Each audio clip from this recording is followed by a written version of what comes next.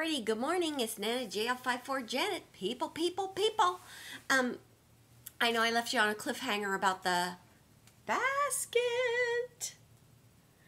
It's not a big story, but it's to me it was like these things. I don't know. These things are like little oddities, baskets like this, or just kind of odd things. And usually those odd things are expensive. So when I'm not in the mood to spend a lot of money on an item, I wasn't really in the mood to spend a lot of money. I just wanted a couple, we wanted to stop and get doilies and, some little tchotchkes. So when I walked in the thrift store, I saw that they had like a shelving, and I saw it on the side, on the bottom. And the first thing I do when I walk into a thrift store is in the front door, at the door, I just start surveying the territory, and because I have to get a lay of the land, and I have to see, the glassware's over here, and this is over there. So this is the first thing I saw. But I walked past it because I figured, that is darn stinking cute, but it's probably like too much. So let me go in here and see if I can find something. So I found, the things that I found, and on the way out, I spent like $9 on, little things. And I said, you know what? I said, excuse me, but how much is that little basket down there? And he goes, what basket? And I said, well, that one, the shopping cart. And I went over and I picked it up and I looked at it, and he goes, it has a price on it, I think. And I looked at it, and I showed you it had a $40 price tag on it. And I said, and I didn't even walk away from the shelf with it. I kind of like stood by the shelf, and I said, it says $40. And he goes, and Marlene goes, I don't think it says $40. And he goes, I said, that's got to be a mistake, right? And he goes, yeah. And I thought he was going to say $20 or something like that. And he goes, I think it's supposed to be $4. And I was like, $4? And he said, yeah, $4. I put it up on the counter so fast. I know he was like, what? I was like, well, ring me up, sir. So he did. So I got it for $4. I mean, I really can't even believe, I would have paid $20 for it. It's cute. It's heavy. It's a shopping cart. It's a shopping cart for a Chihuahua. So anyway, that's that story. I have to move along here. And then when I came home, I had an order from 2Ps waiting for me, and a flowers to flourishes. So I'll show you my flowers to flourishes first. And this is so pretty. I got this, and it is so pretty when you look at it. Look at the detail. I can't wait to cut this out. I got that flowers to flourishes. I love that site. I really do love that site. Those people are awesome. Okay, and then let me put this over here because I didn't get that there. Okay. I got from 2Ps in a Bucket. I have been looking all over, and I keep missing it, and so I got it. And then this was on sale, and I got it too. Okay, I've wanted the Maya Road Cameo chipboards, so I got the cameos aren't showing in this one. Let me see. Well, I'm not going to take it apart because I have too much to show you. And then this one was the silhouettes, the portrait mini chipboards. I wanted those, so I got those. Had to order them. I found them in one place, and when I went back to get them, they didn't have them anymore. And then this, I believe this, yeah, this is the one with the little dress forms in it, but the dress forms are in the back.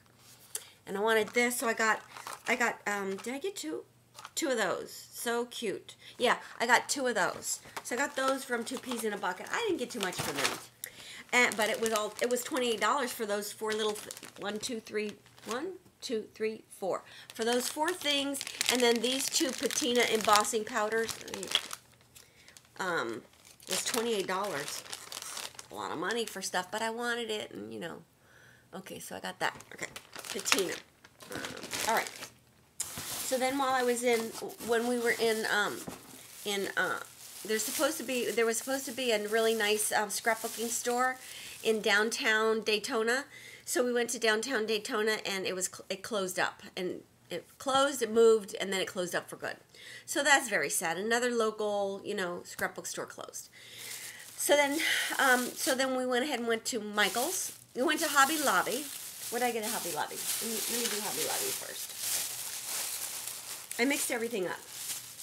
Okay, I mixed everything up. So anyway, so I went to Hobby Lobby and Michael's, and I'll show you what I got.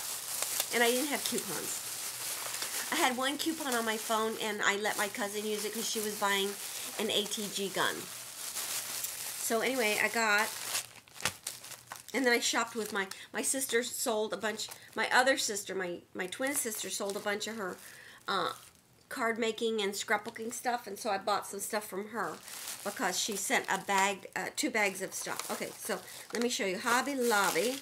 I got this trim. It was 50% off. Got that trim. I got this trim. I got this trim. And I got this trim. I probably have, like, I probably already have these 2 trims, but you know, when you don't have a Hobby Lobby and you go in there and you get to go in, you forget what you have and you just start grabbing stuff. So, and this Hobby Lobby was not big at all, and it didn't have a whole lot. So this is all I could get. I would have got more, but I didn't have. So anyway, so then for my sister, I'll show you what I bought for my sister. Oh, let's see. No, I didn't get that at Hobby Lobby. Okay, let me show you what I bought for my sister. I bought hemp. I bought red liner tape. I got glue dots, or not, you know, the dots, yeah, the dimensional dots. I got, I'm sorry, I got Sculpey clay at Hobby Lobby, and I got bales at a Hobby Lobby. And I got glitter, and a matchbox that doesn't have matches, and it has a notepad, and a corner chomper, a little corner chomper. So that's what I got from my sissy. Yep.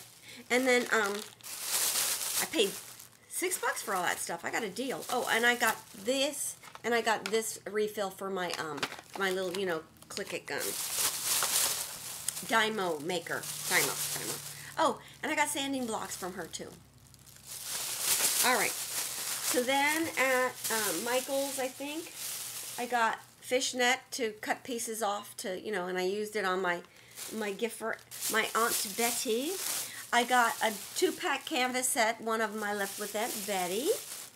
And I bought paper, and the paper I used on I only bought 2 sheets of paper. Is that wild? I bought this paper and used the wood grain paper that the entire piece went on the, oh, no, the entire piece didn't. Here's a piece of the wood grain paper. And I bought swirls that I didn't use. I bought these recollection swirls that I didn't use. I took them out, and I thought I would use this as a wave, but it didn't look right with what I was doing with the page, so, and now they're all farkle. And then,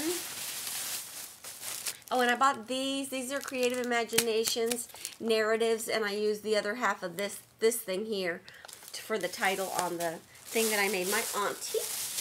And I bought grunge paper at Michael's. And I bought another glue gun because we needed a glue gun, and then come to find out, I bought the wrong size of glue sticks. I bought a big bag of the wrong size. But my cousin Kurt was there, so I gave him the bag of glue sticks because it fit his glue gun, because Kurt to the rescue. We didn't have scissors, so he gave us scissors. We didn't have glue sticks, so he gave us his glue gun with, you know, so that was great. He saved us. And then I got a distress ink. I think now this is my 3rd one because I get out of town and I want to do a project and I want distress ink and I don't have it, so I have to go buy it. I got a little thing of Mod Podge to, you know, glue the paper down to the canvas. And I bought some paint. Let's see. I bought Basics paint. This is a pretty color. This is burnt umber, I think. Burnt umber. Raw sienna. Raw sienna. And I bought these 2. These were on sale, so I bought these 2 blues. And that's it. That's it. That's all she wrote. That's my story, and I'm sticking to it.